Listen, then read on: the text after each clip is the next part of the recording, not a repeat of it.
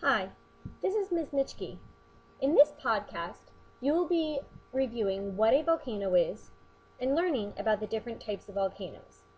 Let's begin. What is a volcano?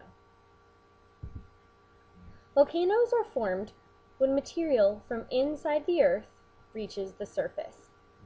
This happens because of the heat from within the inner core pushes out, and the mantle, which is melted rock, heats up and breaks through faults in the crust. There are three types of volcanoes. The first one I'm going to talk about is called the shield volcano. The shield volcano has a few things about it to help you know and identify that it is a shield volcano. The first thing is that it has gently sloped sides, meaning it's not very steep. Also, the eruptions are low and gentle.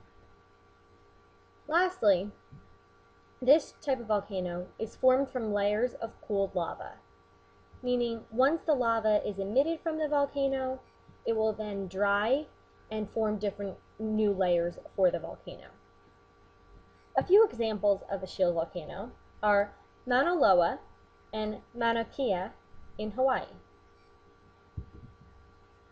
This second type of volcano is called the cinder cone volcano.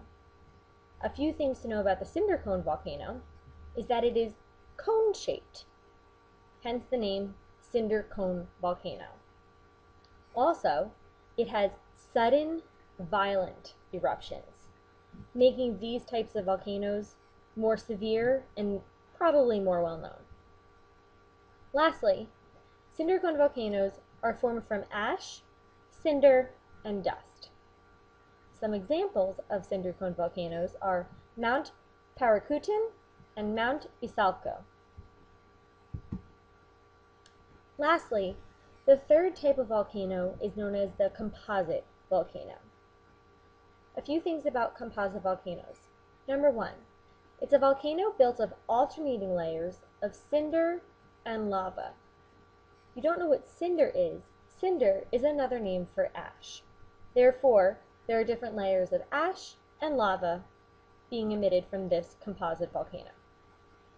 Another thing is that composite volcanoes are cone-shaped, but these have very steep sides, unlike the cinder cone volcano. Lastly, it has both violent and gentle eruptions. Scientists aren't really sure and aren't able to predict what kind of eruption it is going to be, but I find it interesting that they have both violent and gentle eruptions. A few examples of composite volcanoes are the well-known Mount Vesuvius and Mount St. Helens. Now is the time for you to take a chance and look at these volcanoes and try and figure out what type of volcano it is. What kind of volcano do you think this is? This is Mount Shasta, and it is a composite volcano. Notice the cone-shaped mound and steep sides.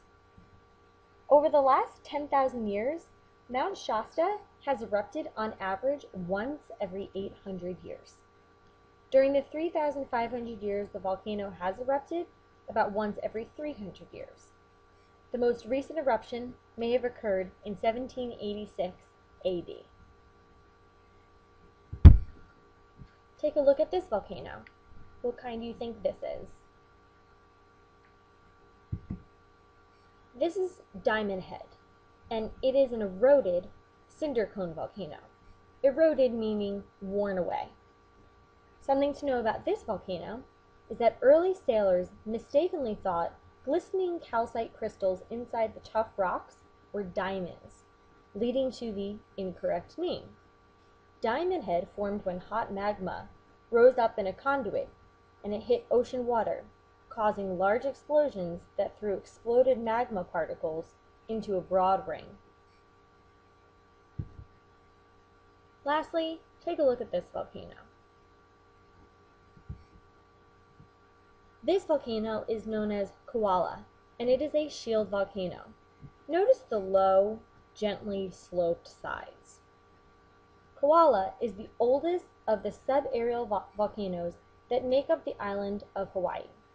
Kohala is considered to be extinct because it has not erupted for 60,000 years. Well, that's all, and I hope that you've learned a little bit about the different types of volcanoes. Let's review. There are shield volcanoes, cinder cone volcanoes, and composite volcanoes. I invite you that if you have Play-Doh, to take your Play-Doh and reform and make these different types of volcanoes based on the definitions given to you here in this podcast. I hope you enjoyed it.